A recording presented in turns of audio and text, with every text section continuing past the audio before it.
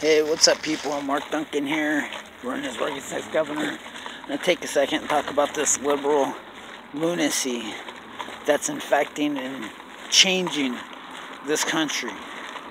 For far too long, we, as American citizens, have sat back quietly, sat back silently, allowing policies to be dictated over us.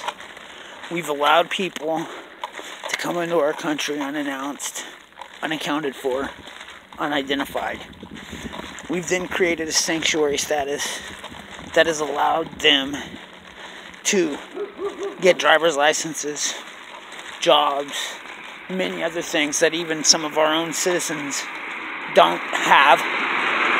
And then with these privileges, they obtain the right to vote. With this right to vote, they oftenly start creating policies that affect and hurt and cripple the American citizens. The truth is for far too long, we, as American citizens, have been left behind.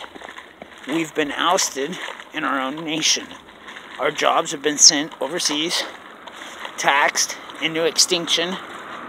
Our borders have been open for criminals, gangs, and drugs, illegal trafficking to flow in, all of which time our so-called representatives have failed to represent our best interests.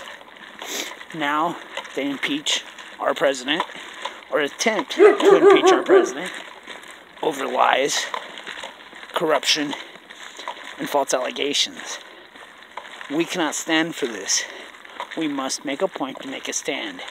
We must get out, we must vote, we must push the narrative to the highest levels to ensure that our president remains in office in 2020 and that we control all three aspects of our government: Congress, Senate, as well as the White House.